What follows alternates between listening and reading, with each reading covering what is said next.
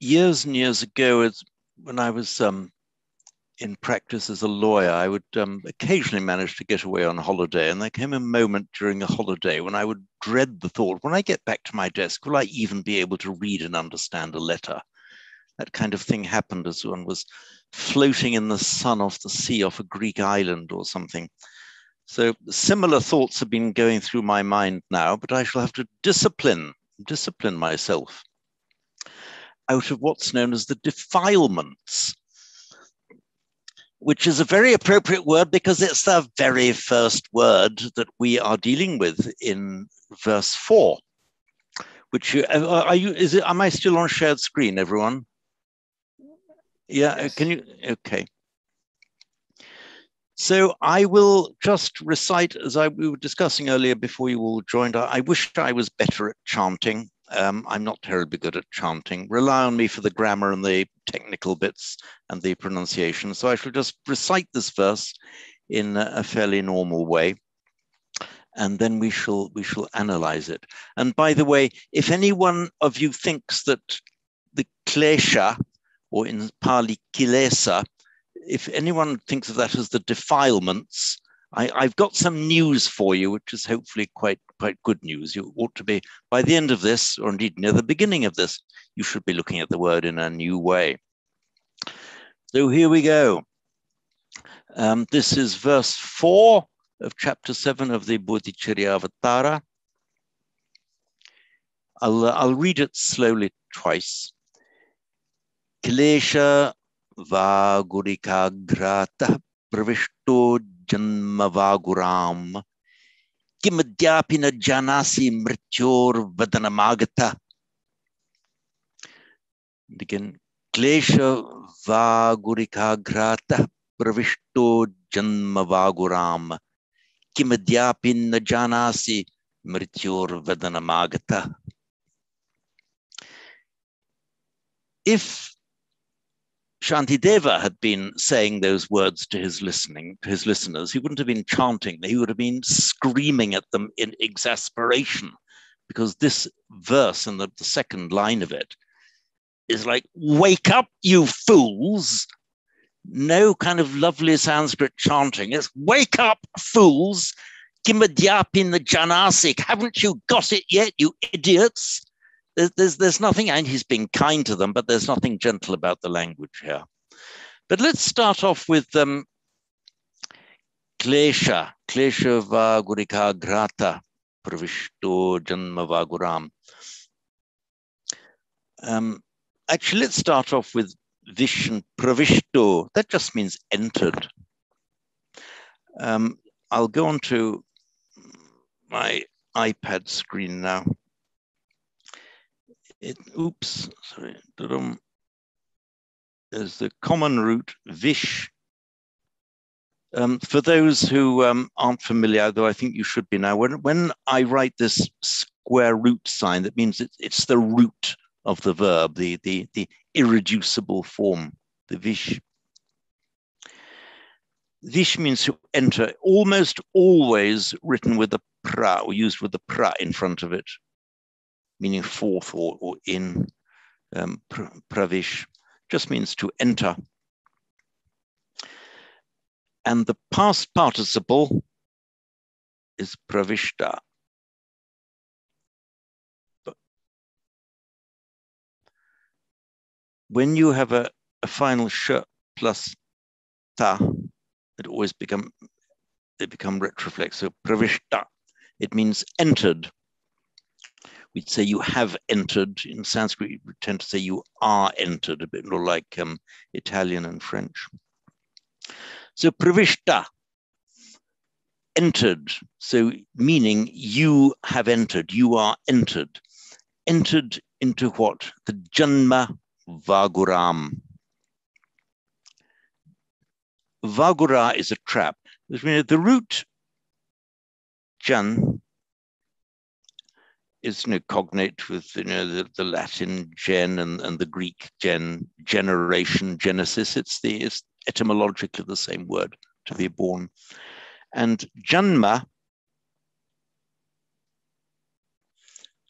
just like many words, make a noun out of a verbal root by ending a ma, as we do in Greek. Like theor, theoro, I see theorema, which we have in modern English, theorem, making a verb, a noun out of a verb. So janma is birth. And from the same root, by the way, we get the word jati, meaning birth. Jati is a much more commonly used word, meaning birth. It's from the same root. Now, vagura means a trap.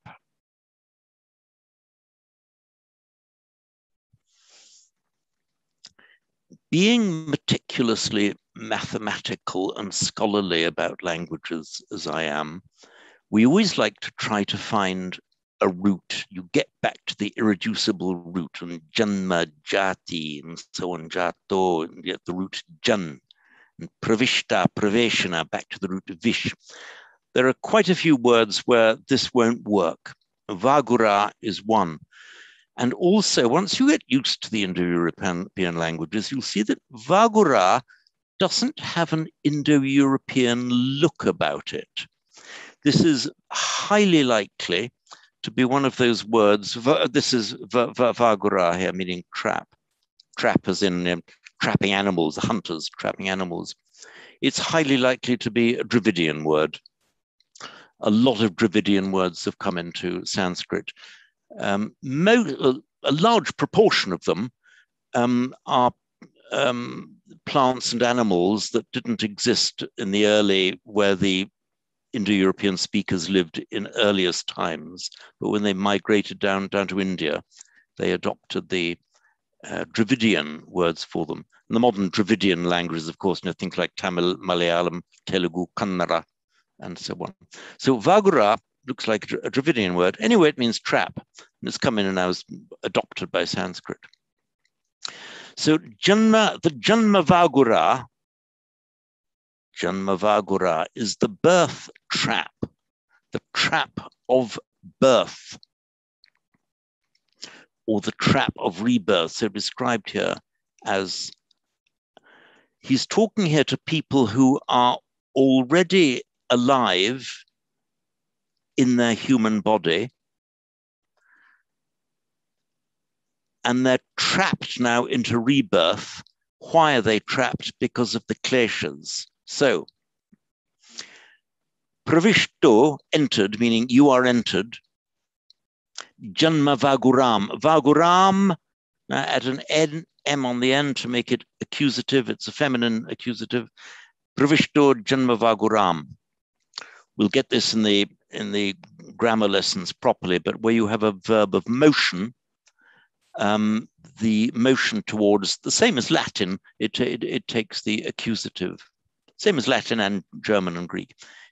So pravishto janma vaguram, entered, meaning you are entered into the birth trap. And in what condition or status are you? What is it that causes you to be walking into this trap, walking into this janma vagura, this birth trap? Is because you're klesha vagurika grata. Now, the klesha vagurika grata sounds like a bit of a mouthful of a compound.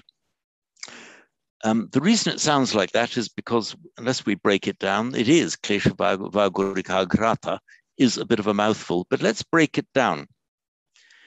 So we have, we are sharing the right thing. So klesha, now we have vagura is a trap. And so a vagurika is a trapper, as in a hunter, trapper who traps wild animals.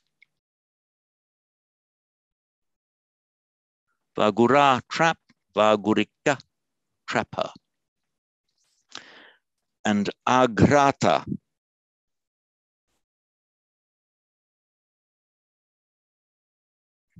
gra is the ordinary word meaning to smell, in other words, catch the scent of something.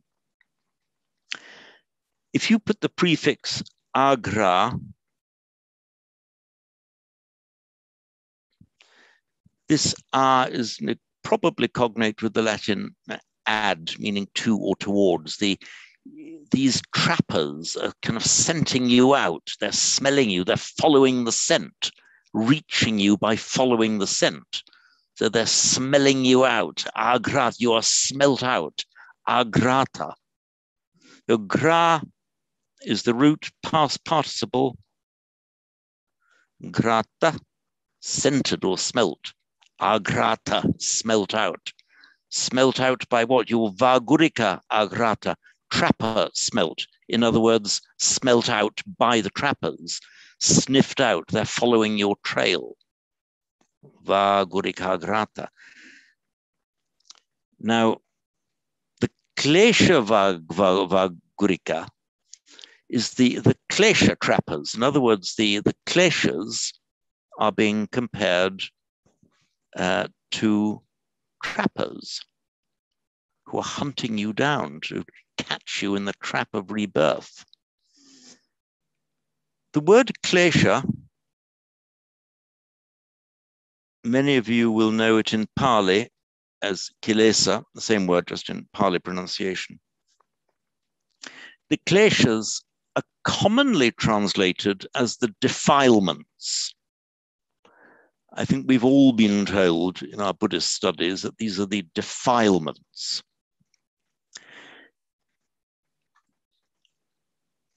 Defilements is a bit of a misleading translation. It's not totally wrong. This is one of these instances that we get so often in complex concepts and complex words where a translation, a single word translation, is misleading in suggesting that the single word is all there is to it. Well, there's not. And in the case of defilements, hopefully I'll give you a new angle on it. The root is klish. Why does klish become klesha? Well, you'll see this more and more as we go along. There are hundreds of roots that have an it followed by a single vowel that make a single consonant, rather. Vid becomes Veda, Vish becomes Vesha, Bud becomes Bodhi, and so on. This is something you'll learn. It's from that same root. So the noun form from klish is klesha. Now, klish itself has got nothing to do with defilement. When we think of defilement in English, it's like a moral judgment. Defile, you dirty boy. Now, in Sanskrit, it originally did not have that meaning. Klish meant to afflict or to torment. So when somebody was suffering from what we call the three defilements, it came to be something of a moral judgment, but originally it was something that afflicts you or torments you, something horrible that you didn't want to have, like an injury or a hurt or an illness. That was the original meaning of it. So when we have translated as defilement, it imports, as it were, an exclusively moral judgment that I don't think was there in earliest times. It was something that afflicts you, maybe not even through your own fault. Yes, your own fault for not taking action when you see you've got it, but not your own fault for having it to start with. You might be unfortunate in contracting an illness, but it would be your fault if you didn't attend to it and manage it and cure it. The kleshas linguistically are a bit the same. And in the early Sanskrit texts, even in the classics, klish, if you're, for example, let's make a past participle out of this. If you're klishta and manas, meaning mind, if somebody was klishta manas, they'd be grieving in deep sorrow with afflicted minds. Somebody who's suffered a grave misfortune would be klishta manas. So nothing to do with being defiled there, is suffering a grave misfortune. So klesha then, originally an affliction, something awful that happened to you, and then by extension came to mean, could expand then into a moral defect if you, as it were, consciously gave way to it or just lazily gave way to it. So these klesha vagurika, vagura trap, vagurika trapper, the klesha vagurika, the klesha trappers, these trappers, the kleshas who are out to trap you, like out to snare an animal. So your klesha vagurika grata, your klesha trapper centered. You've got these kleshas who are like trappers who've sniffed you out. They've found you. So you have your pravishto, you are entered, janma vaguram, into the birth vagura, the trap of birth. Why? Because you're klesha vagurika grata. You are centered out, like the hounds have followed your scent and sniffed you out. And then the next line, here it's as if Shantideva is just screaming at them.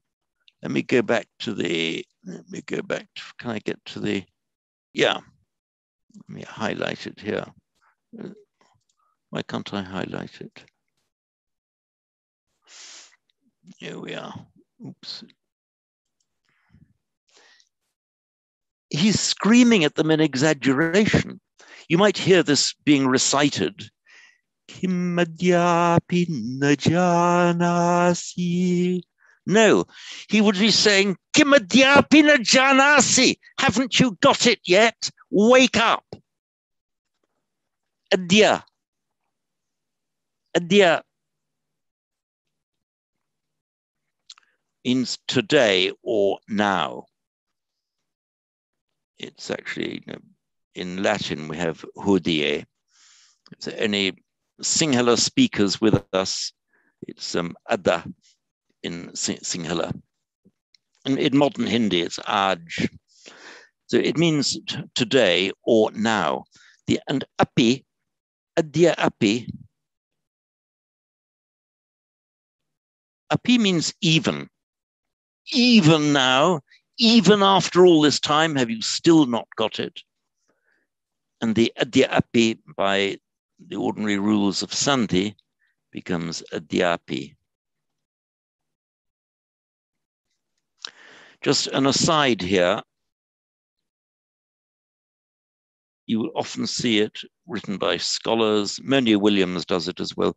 You'll see it written with a circumflex. That's simply to indicate to the student that it's a merger of the final A plus an initial A merging into A. So written like that, just to remind you, it's two vowels merged into one.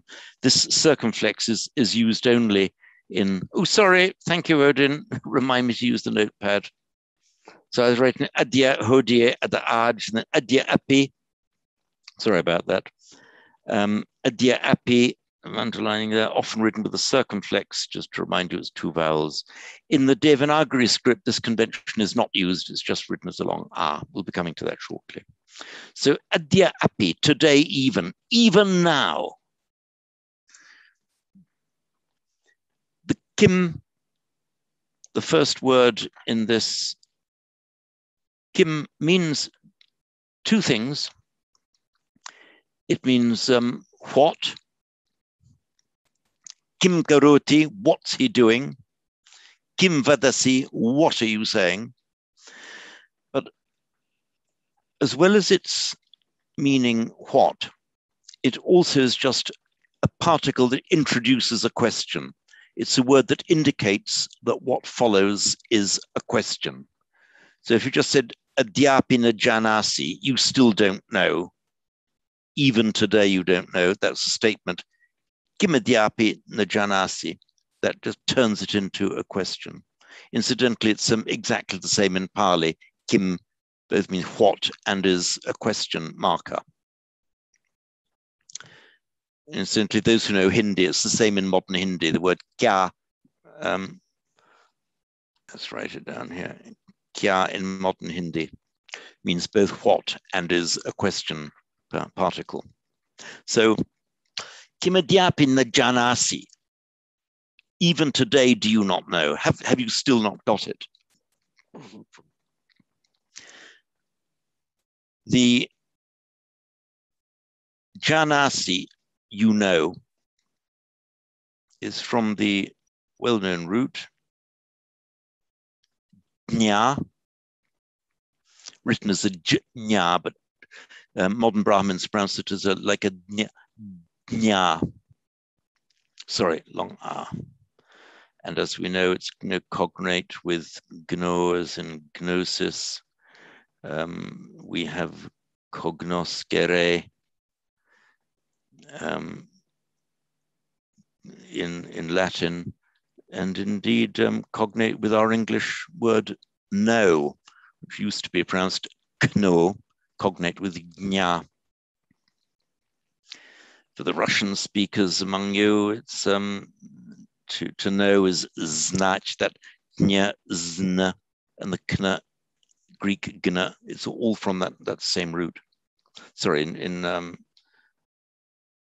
Roman script is that. So gnya, to know. It's no, I'm going to restrain myself from going into the grammar of why gnya becomes janasi. It's just to mention it's a ninth conjugation verb.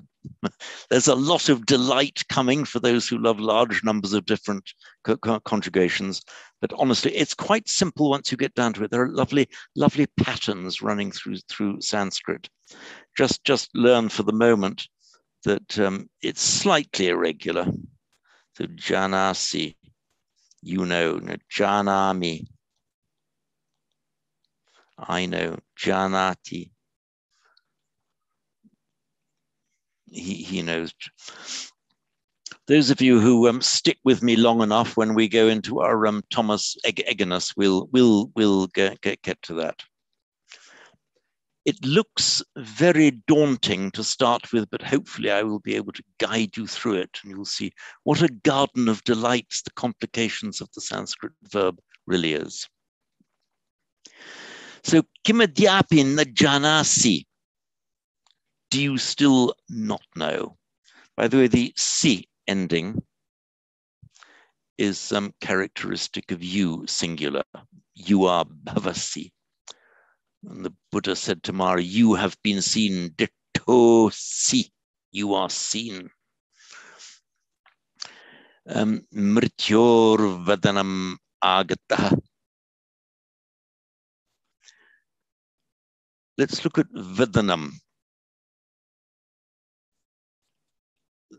As with most words, most Sanskrit words, we can trace this to a simple root, vad.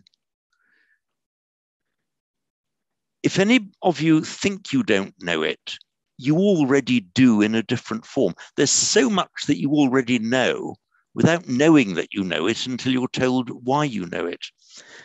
Many roots that have a short a followed by a single consonant in the root, as an ad, short a, then single consonant. Incidentally, when we write this, a short a is just written like that normally in transliteration. When I write the micron underneath it, just to contrast, to emphasize that it's short rather than long. So vad, the root vad, many of these roots will lengthen the a and add a short a at the end to make a verbal noun. So vad, vada means saying. Vad, to say, vada, saying. And by extension, teaching, that which a certain body or group of people say is their vada. So here we have the Theravada. It's from that root vad. The Thera is the elders, vada, saying. The sayings of the elders, what the elders say, therefore the teaching of the elders, Theravada. Now, by a curious kind of linguistic mission creep, as it were. One way of forming a noun from a root is to add ana. So vedana, sometimes it was with an a, as in passana, vipassana, but it can be with a short a as well, vedana. By extension means that part of you through which you say things, and therefore your mouth, the organ of saying, is the vedana, the thing that does the saying. The saying comes out of your mouth. And here it's used in that sense that you have entered. Do you not know? Do you not yet know? Haven't you got it yet? That you are walking right into the jaws of death. So mrityor vedanam agata. Agata meaning you've come. Mrityu.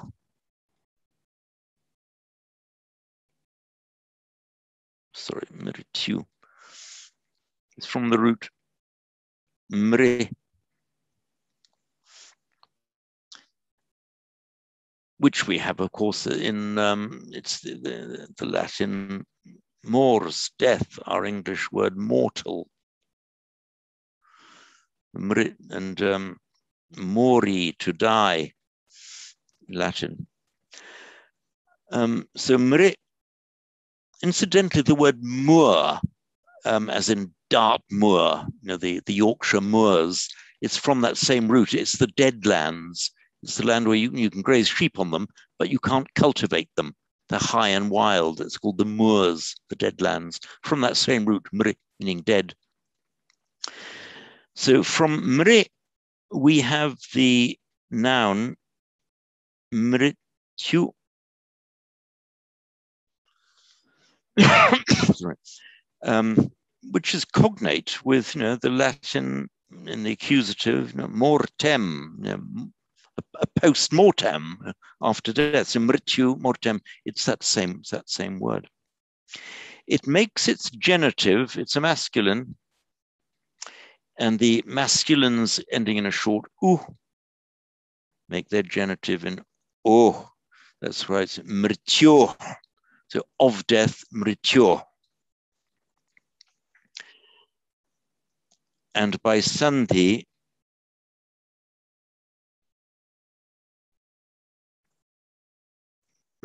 mrityo plus a vowel or a voiced consonant, as in v, becomes or, mrityor vadanam.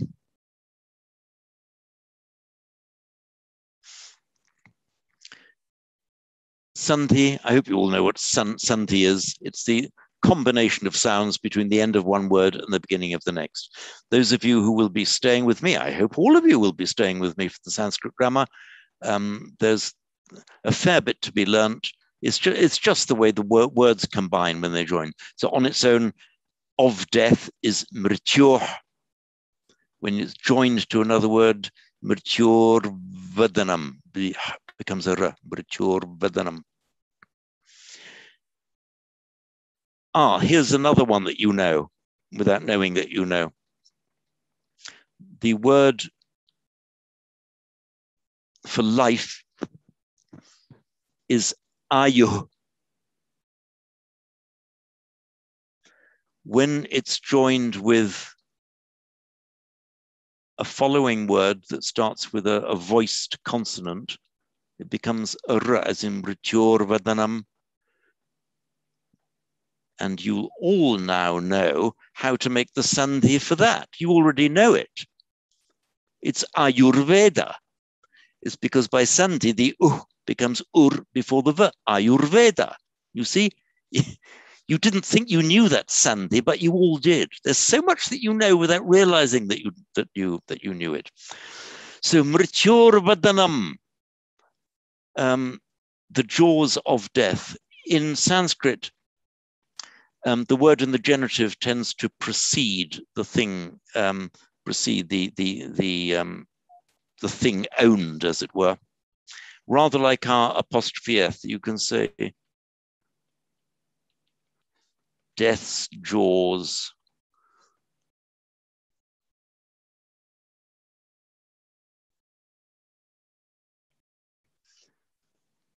We can do it in either of two ways in English. We put one first with the apostrophe S. You can't say jaws, deaths. It has to be death's jaws as a matter of English grammar. This is how it's almost invariably done in Sanskrit. You put the word in the possessive form followed by the thing own. So that's why it's mrityor vadanam. If you said vadanam mrityor, yeah, occasionally you could, but in poetry, if you needed to shift the order of the words, but 99% of the time, mrityor vadanam. So mrityor vadanam agata. Agata, come, as in the past participial sense. Venuto, vous êtes venu, you are come, as the past participle. So from our root gum, which you all know, to go, it's slightly irregular in the present tense. It becomes gacchati. You all know that anyway,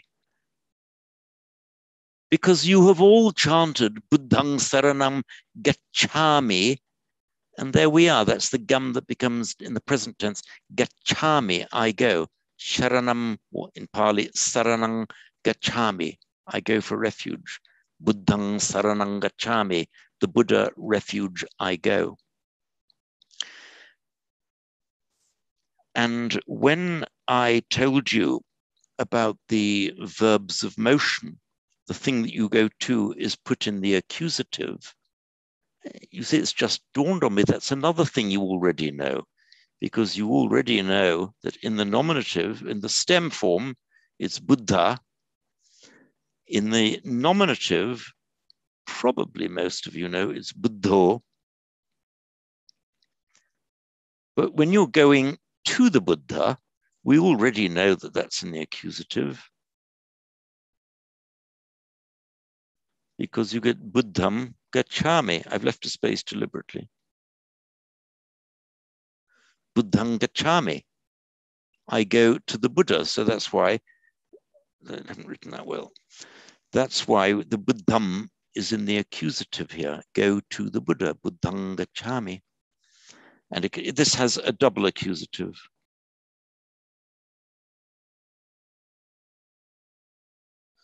The Buddha refuge, I go to the Buddha as refuge. They're both in the accusative, both governed by Gacchami.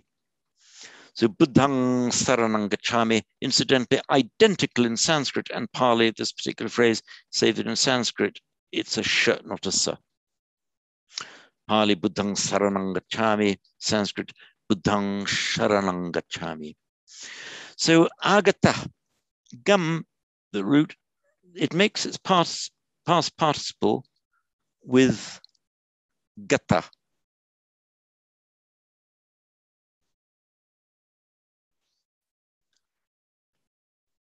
And if any of you wants to say, oh, I didn't know that gum makes its past participle with gata, well, you're all wrong, because you all do know it, because you all know the expression tata gata. It's that same gata. It's the past participle from gum, tathagata.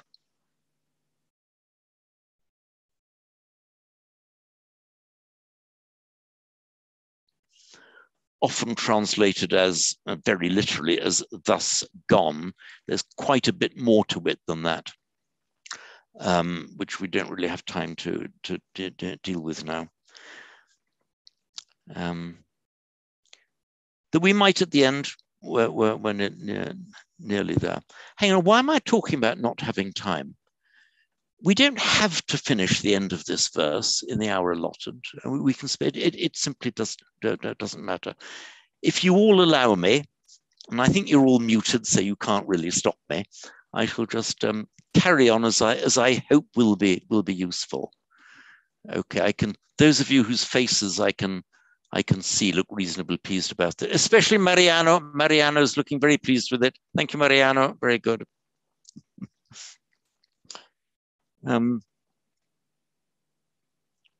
Where were we? Yes, okay. So Mrityur Vadanam Agata, here we are. So Agata, we've got Gata now, ino means gone, as in Tathagata. And at the end of the Heart Sutra, you have Gate, Gate, Parangate, Parasangate. It's that same Gata used here in the feminine vocative. Don't bother about that yet. So with the gum basically means to go. If you add the prefix "a" to it, it reverses the meaning. So it just means come. If you are agata, it means that you have come or you are come. So mrityor vadanam agata, agata, come, vadanam, to the jaws, at the accusative motion, vadanam, mrityo, of death. Now, note all of you, on the sheet, hang on, I'll get back, on the sheet, you see mrityor, I've highlighted in grey there. But I just said of death is mrityo. You've seen it ending in or, and you've seen it ending in o. It's because when you're pronouncing the word in isolation, no word is allowed to end in isolation in a ra or a sa in Sanskrit. It changes to this visarga, the subdotted H. So you heard me saying mrityo, of death, because it appears in isolation, in a pause. In running speech and running script, it becomes mrityor vadanam, mrityor vadanam, because it's followed by a v. By the way, the subdotted H, I'm bouncing all over the place. And you might say, oh, we haven't got to this bit yet. Well, the answer is yes, we have, because we're here right now. The subdotted H is called the visarga, which means the releasing, the expulsion, letting go, emitting something, because it's a release of breath. Mrityo, Buddha. There are various different pronunciations of it. Even in modern Brahmins will pronounce it slightly differently. It doesn't particularly matter how you can pronounce it. Mrityo, Buddha, with a sound. Sometimes it's pronounced as Buddha, Mrityo, with repeating the vowel after it. We won't detain ourselves on that now. So we've got Mrityor Vadanam Agata, come to the jaws of death. Kimadyapi Najanasi, do you not yet know? Meaning, haven't you seen it yet? Haven't you got it yet? Kimadyapi Najanasi. There's nothing terribly poetical or high-flown about Kimadyapi Najanasi. You can just hear somebody screaming it at somebody else in Sanskrit, highly colloquial. Haven't you got it yet, you numbskull? Kimadyapi Najanasi. Mrityor Vadanam Agata. Agata, you are come, Mrityor Vadanam. So what I'll do, I don't know if any questions have come in yet. What I'll do is I'll read it through slowly once. And if there are any questions in, I'll take them. So, Klesha, actually, I'll bring up the text, here we are. Klesha Vagurika Grata Pravishtu Janma Vaguram Kimadyapi na Janasi Mrityor Vadanam Agata. Right, have any questions come in, administrators? Not yet. Hopefully that means that either there's total blank in comprehension, or the comprehension is so complete that there are no questions left. A raised hand I see from Mariano. Please, Mariano. Unmute. You're muted, Mariano. Can you hear me? We can now, thank you. Ah, lovely. Klesha Vagurika Grata. Slightly different. If it is a compound, a complex compound, could it not be that you are smelled out, you are sniffed out due to the klesha? As a slight twisting off. Could it be an interpretation? You are sniffed out because of the kleshas. Yeah. If it were klesha agrata, or with Santi klesha agrata, yes, I would say yes. That would be a very good one. But with the Vagurika, you've got to link the Vagurika.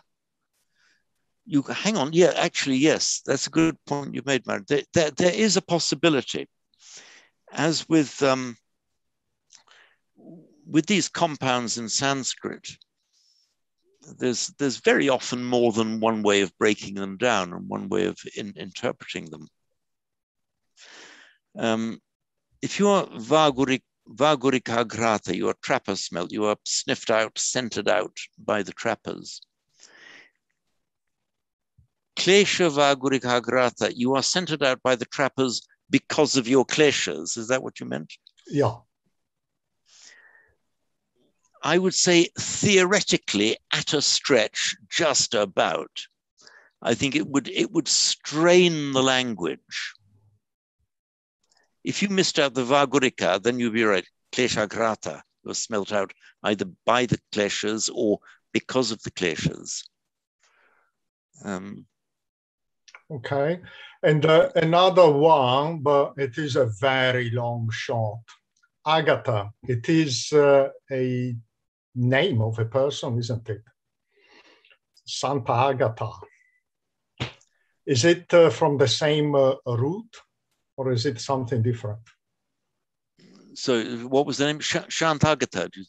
Sant'Agata in Italia. Agatha is a name of a person, yeah? It's very long shot. I guess, as in our favorite crime writer, Agatha. No. I'm no, even by your standards, Mariano, that shot is very, very long indeed. No, sorry, I can't allow that.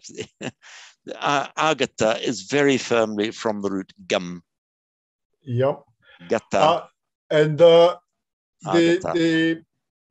is something that I suppose it is due to the length of the vowel, but Jan as in Jane, generation, and so on. And Janasi is different though. So is the difference the length of the first A, or? Sorry, the difference in what? Janasi. It couldn't be from the root Jan, could it? I mean, as in generation or whatever. No, it's not. What happens is, okay, I said I wasn't going to go down that rabbit hole. You kind of forced me a little bit there. There is a certain category of verbs where you add in a na as part of the conjugation. So the verb kri, meaning to buy, it's a ninth class. And in the conjugation, you add in a na before the endings. It becomes a na here. So krinati, it's not kriti, he buys, but krinati. It's just in the 9th class, they all had this characteristic na.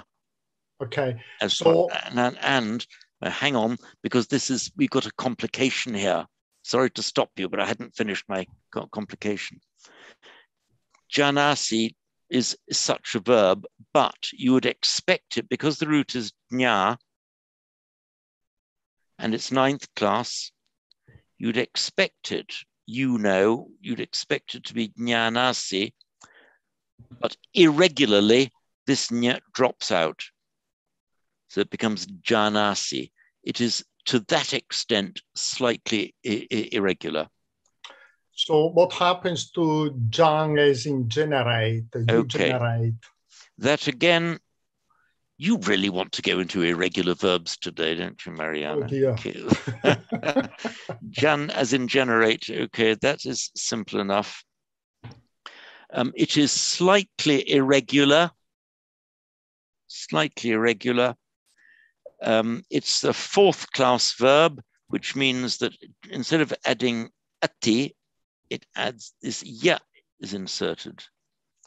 For example, bud, to know, to be aware, doesn't make buddhati, but buddhyati. Jan is a 4th class verb. So you'd expect it to be then, okay, janyati. But irregularly, it lengthens the a and drops the a. Sorry, it lengthens the a and drops the n. And it's a parasma, it says jayate. Okay. Musical chairs. Okay. Musical chair. That's a nice way of looking at it. I've never seen any Sanskrit grammarian describing it as musical chairs. But thank you. We will see if we can find a Verdi aria that we can put these Sanskrit conjugations in.